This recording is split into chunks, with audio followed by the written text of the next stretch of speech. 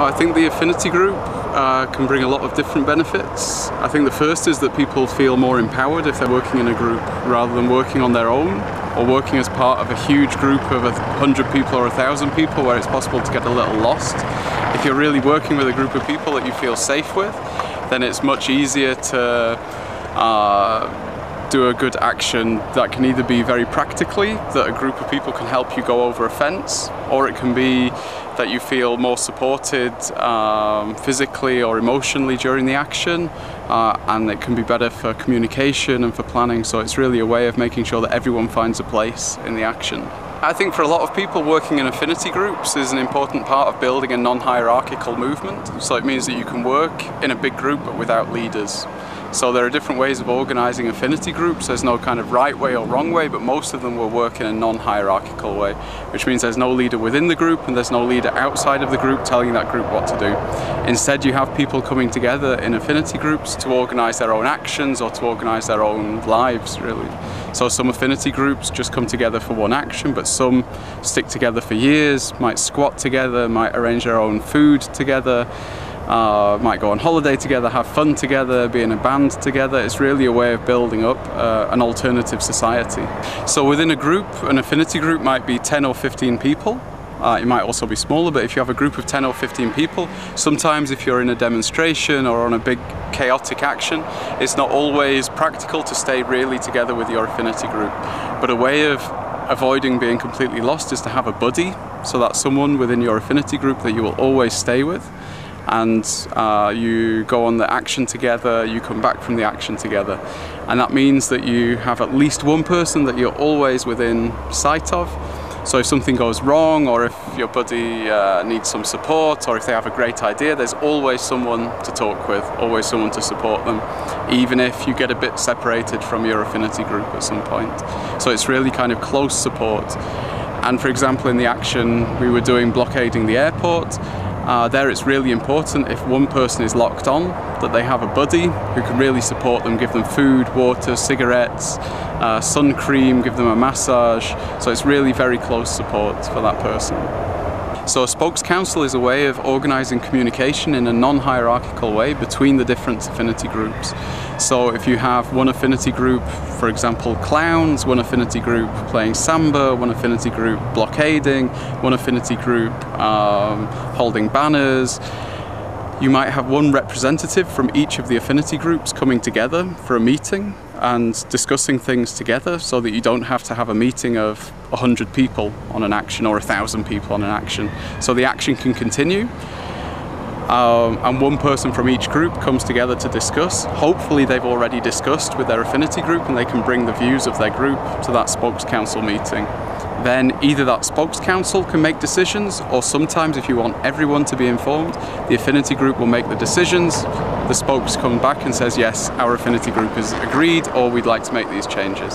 So it's just a way of making sure that everyone can be involved in the discussion without physically having to meet, because a meeting of 100 people really listening to everyone could take too long during an action. Your action would be finished before you've heard everyone's input. The action training that we did at the action camp had different components. We did one action training specifically looking at forming affinity groups.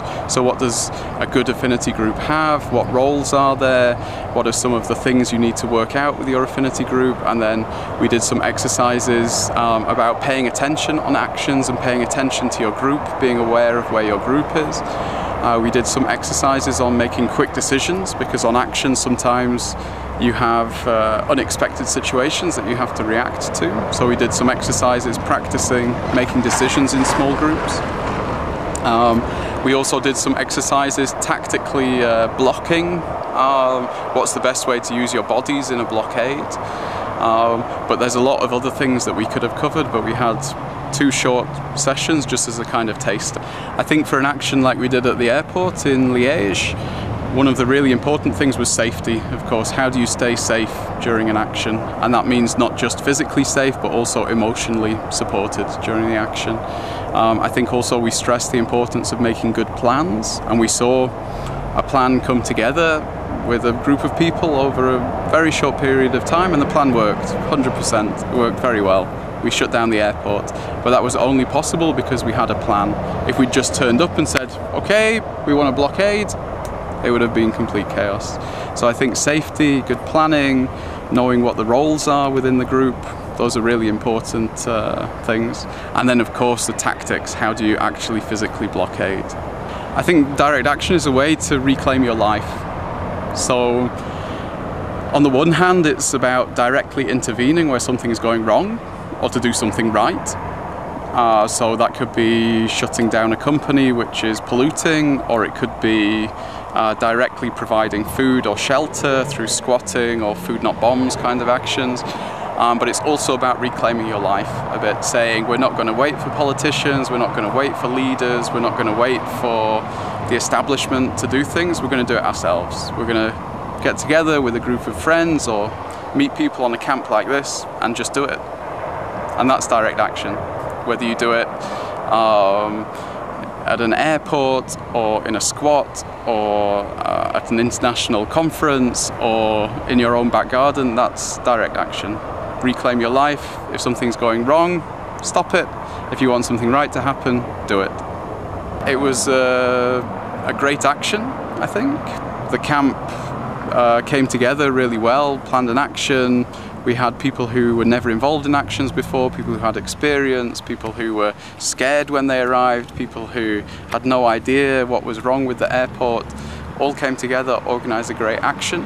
There was also some good workshops, good content, good discussions about what's wrong with our planet, what's wrong with our politics, how we can build better solutions, better alternatives, and a little bit of discussion about how we go forwards now. And also, of course, a good place to meet people, meet old friends again, meet new people. Yeah, really, really great experience.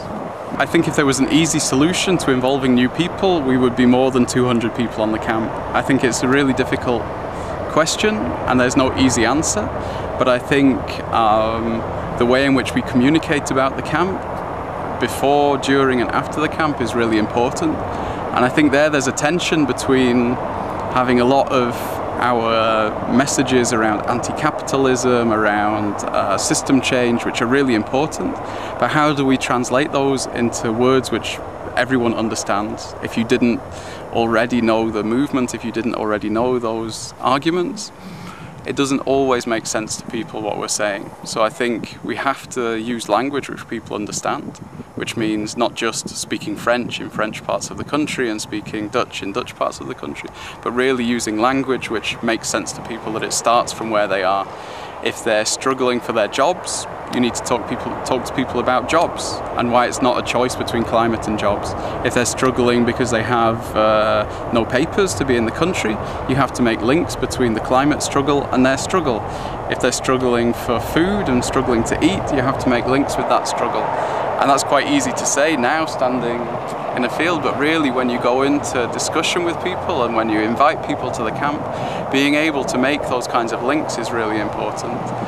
Even people who don't see themselves as activists, you have to find a way of reaching out to what's happening in their everyday life, really. Otherwise it's just something for a group of hardcore activists in a field and they don't feel part of that community. So I think it's not easy.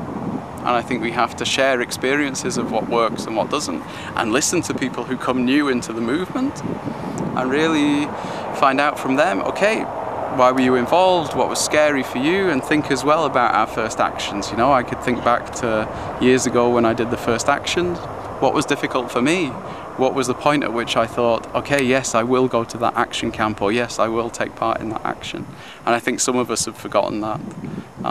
So I think it's really important to just take a step back from action, action, action, to really reach out to people, talk to people we don't normally talk to. I think it depends who those people are. If I wanted to invite my neighbours to the camp, for example, I know they're into music and theatre, they're quite creative people, so I might tell them, hey, come along, you know, there'll be some samba, there'll be some chance to play music on the action, there'll be a chance to find out more about what I do, there'll be a chance to do some theatre, this kind of thing. So that would be one way of reaching out, because I know that's something they're interested in. I wouldn't go to them and say, you know what the problem is with an airport that's importing beans from the other side of the world, and da da da, because I know that's not That's not where they're thinking now. I'd start from where they are. And maybe I'll do that when I go home and invite them to the next action.